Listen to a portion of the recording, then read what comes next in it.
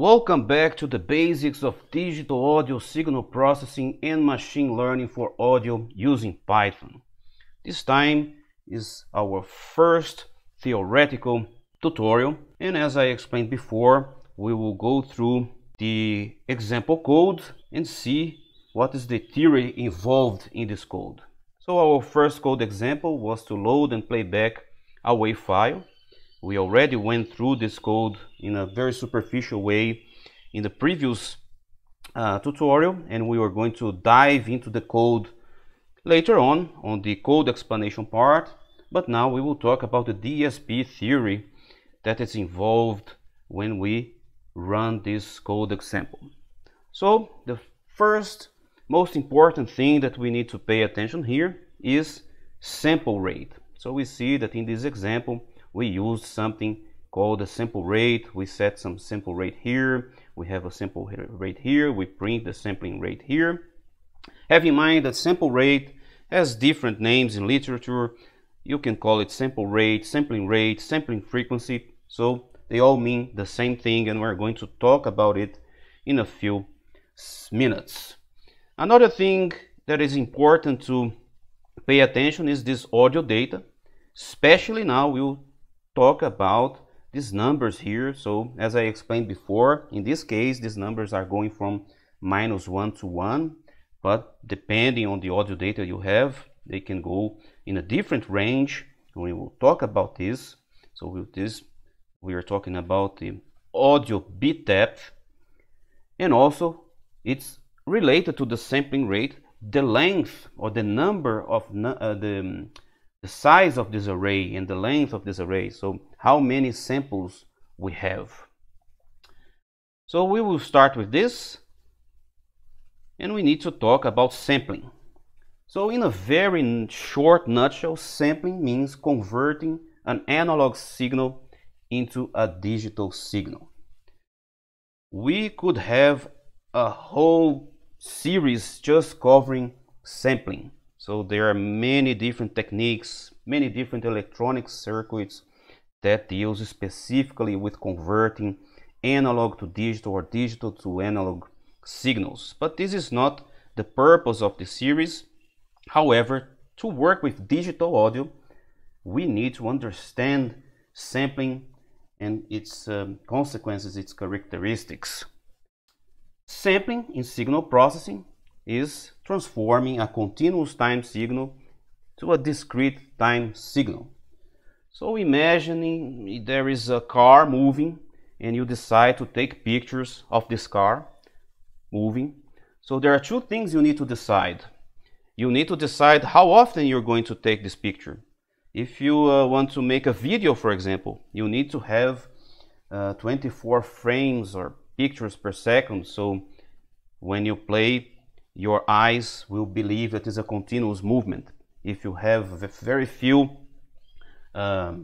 pictures, then you will see that this video is more like a kind of an animation, and you will not feel like it's a continuous movement. There will be jumps.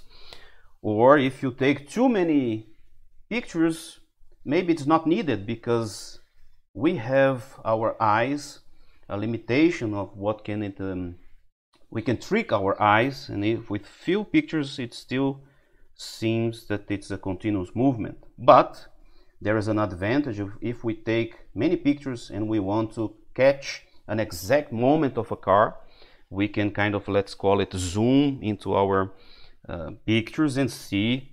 If we take less pictures, we have less possibilities of taking an exact moment.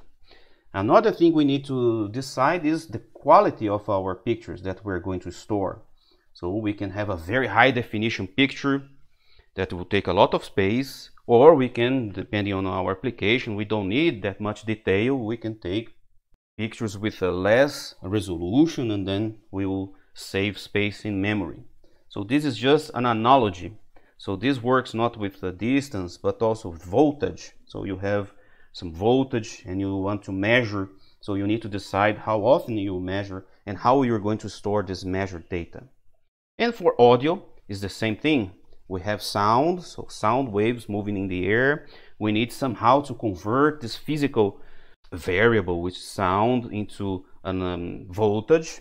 So there are specific circuits like a microphone that do this conversion. Then we have voltage, and we need to store this voltage somehow in a way that the computer can understand. So it's a sequence of numbers that represents this voltage.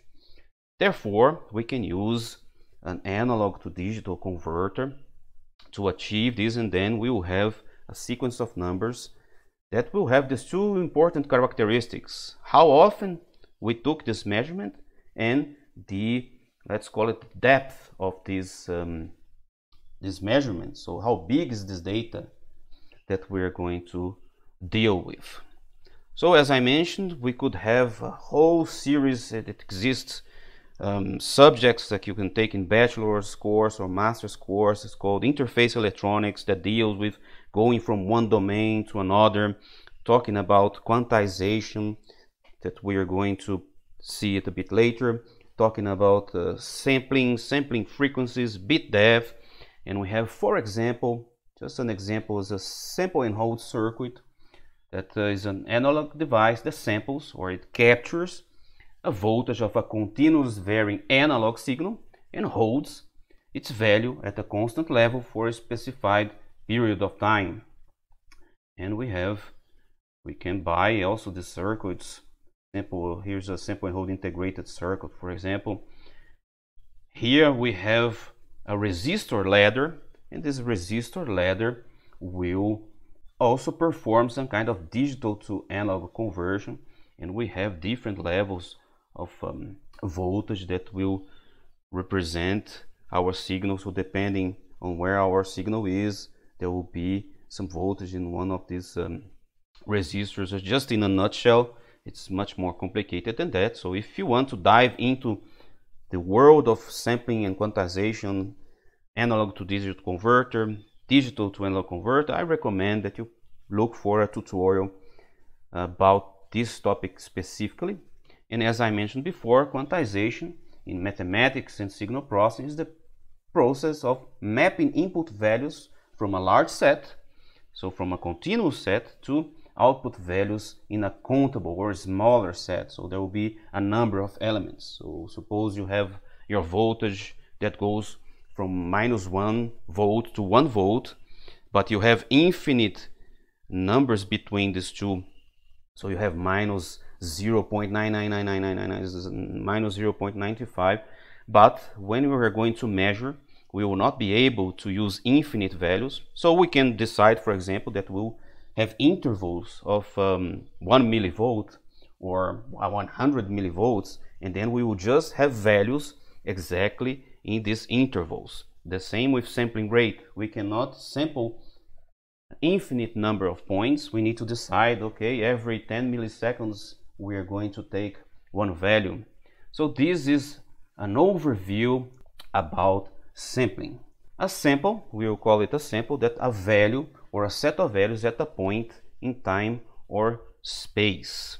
We will have to come back to sampling later on, as it will appear in our code examples. Then we will discuss things like Nyquist frequencies, about sampling theorem, because it's important to understand this in order to process audio. We are not going to cover how to convert it, but we need to understand, once it's converted, what does it mean.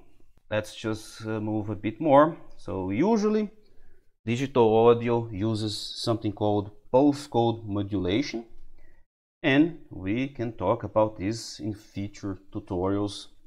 There will be some example about postcode modulation. But if you are already a bit more advanced, I have a full tutorial based on the subject taught at the master's degree at the Ilmenau University of Technology that deals exactly with audio coding.